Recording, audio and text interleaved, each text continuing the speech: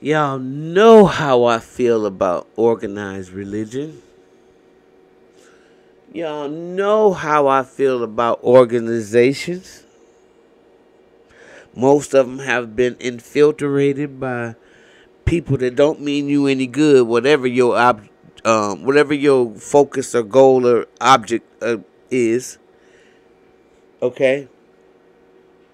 So when I hear stories of abuse of children, and it comes under the traumatic experience of religion,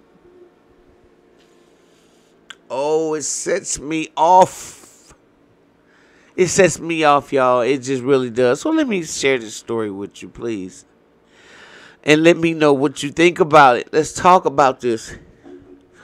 We knew something was going on. We just couldn't prove it. And this was the prosecutor's shocking confession as it's revealed that the rabbi charged with graping adoptive sons was arrested for attacking another child in 2019. But he was released at that time on bond.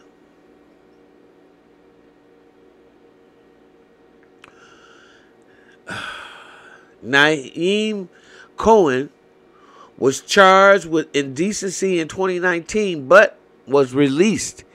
He was allowed to go home on bond, where he continued to abuse 6 of his sons.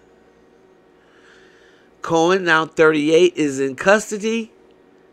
One of his sons called a podcast seeking help. Okay, this rabbi that's accused of graping his adoptive sons was arrested in 2019. And so he's also accused of faking his Jewish heritage and also faking chronic illness. Cohen was taken into custody after one of his adopted sons, 18, called a podcast begging for help. Since then, 2 other boys have told police that he did them too. I don't believe y'all heard me. This is why I don't like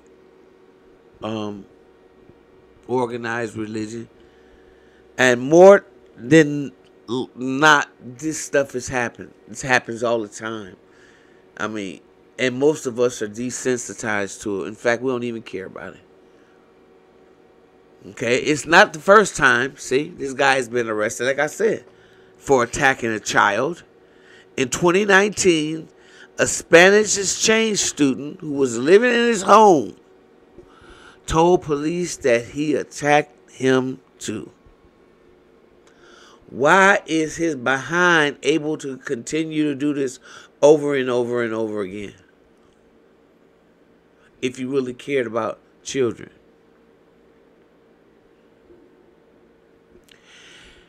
He was charged with sexual indecency but was granted bond and was allowed home to the 9 boys who now say he abused them.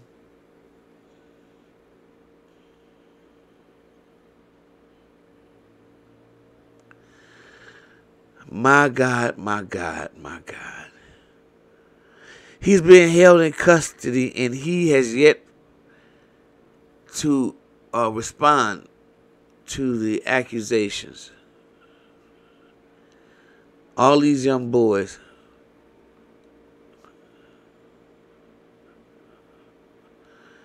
So he is not really Jewish.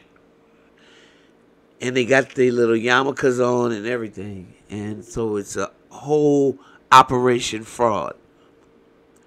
When in trouble, Cohen would tell the boy that he needed to make him happy. He would touch Cohen's chest and stomach area and notice him to get aroused while making such noises.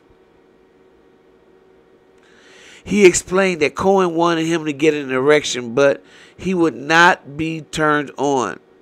He would ask for a hug so he could put his hands on him. He stated it happened in Cohen's bedroom and they were both in bed. He stated that he would touch him and he would ask him then, did he like it? This monster grabbed his hand and placed it on his private parts. He explained that he began to do the unthinkable as a defendant, as he began to do the unthinkable, the defendant, and that is happened while everyone was asleep. And that's what a charging document from 2019 says. This is so pathetic. Cohen was arrested and charged, but was released from bond and allowed to return home on bond, where he then allegedly continued to abuse his boys. I'm done. I am so done. This is just disgusting.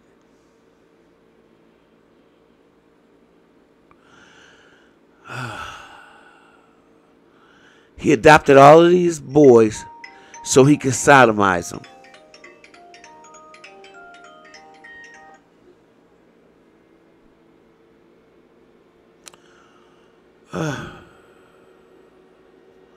Disgusting. CPS hasn't responded to the inquiries either regarding the family.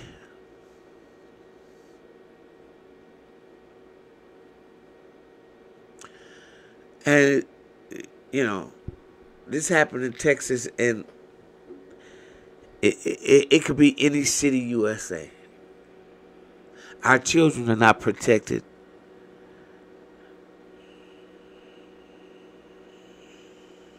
They're prey